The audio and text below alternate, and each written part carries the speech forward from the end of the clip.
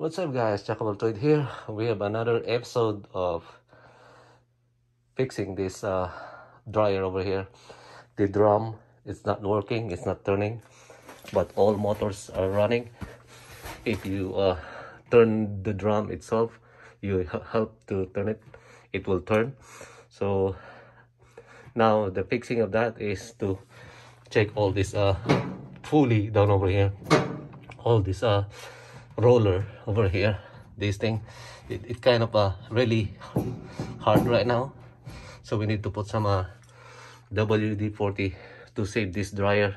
But this dryer is still working, motor still running. So right now we're going to only to check this thing here because a little bit tight, so maybe the grease is already been worn out. So we need to put some WD-40 and then we'll see if it's going to turn the drum, because like I said, the motor is kicking but it's not turning the drum. And then if you help the drum to turn it, it will turn. So right now we need to check that and put some WD-40, loosen it, everything, the debris. If you look at this thing here, so bad, but it's still working. So what we're going to do is to fix that. All right guys, we just spray this with WD-40 right here. As you can see, it's turning really good now. Before it's not turning, it's really hard, so that's why the drum, it doesn't work. But this motor still keep running, they're all still running, so all good. So now we're gonna put it back, all the parts, and then we'll try it, and then we'll see about that too. And this thing too, how you can see that it's beaten up for a period of time. The Whirlpool has been really good appliances that you can have, better than GE on this thing, because this Whirlpool, they've been lived for like 100 years, the name of it. But like I said, this Whirlpool has been here for 15 years, so it's still working. So like I said, I just gonna keep it running. I just want to make this thing work out, so that's what I'm going to do. All right guys, we already put it back, everything, put the door switch, put the drum. We'll see if it's gonna turn, because we just put WD-40 on that pulley right there. So right now we need to plug it in right there. See how old this thing? It's really old, you know. So, and it's already rusted and everything.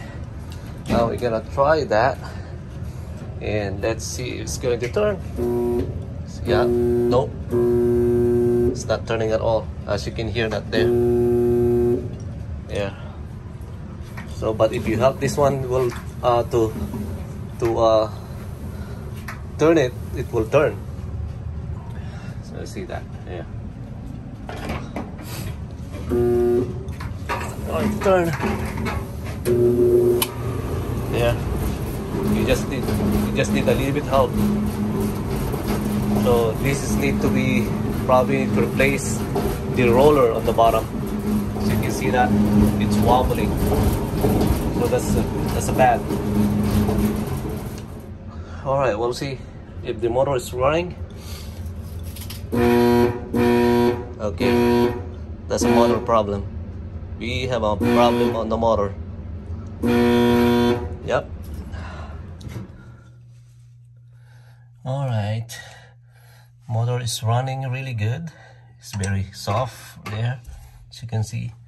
But now I can see that there's something came off down over here. As you can see, this wire here, right there, it just snapped here on the other connection there. So now I need to weld that thing. So I need to get my torch and weld this thing. And I think this is the control on here to go all the way down here to control over by the switch on the panel right there. So that one is came off, so that's why it's not turning. So yeah, we'll see that, and let's start that. All right guys, before you solder this thing, you need to burn this thing. You see those brown color here, that is a coated. So you need to burn that thing, because this they call this magnetic wire. Before you go into solder that, you need to burn that first. Making sure you're gonna burn this thing out. And then it will come off the plastic coated. Alright guys, we already soldered that right there. It's already connected. See in the blue color right there, that's the connection that was came out. So now we need to see that it's going to function, this thing, if it's going to turn. Alright, so we plug it in. We already soldered that. So now we need to check. We turn it on. There you go.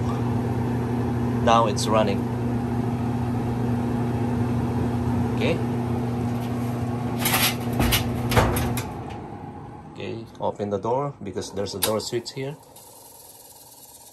There you go. And then we can shut it off and turn it on again.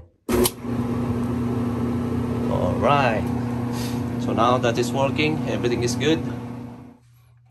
Alright, this motor is working. So as you can see, if we turn it on, there, we open the door. So that's the one is kicking. And then we turn it on again. There. Okay, it's kick back. There you go. Yep, everything is working. Alright guys, we already put it back, everything. So everything is set. We put the door switch. So now we're going to plug it in. So when you have a problem like that, maybe when this thing is not working, it's not turning, and you know if the element is working and then it's not turning, it could be possible of the motor belt or the belt tensioner or roller on the side there, the rubber roller. So that's what always you need to see and check them.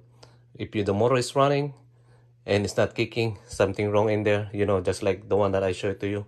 And then now we're going to try it here. Alright guys, the moment of truth. Now we're gonna turn it on.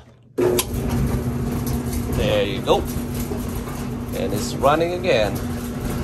So this dryer here, it's been here for 15 years. This still keep working.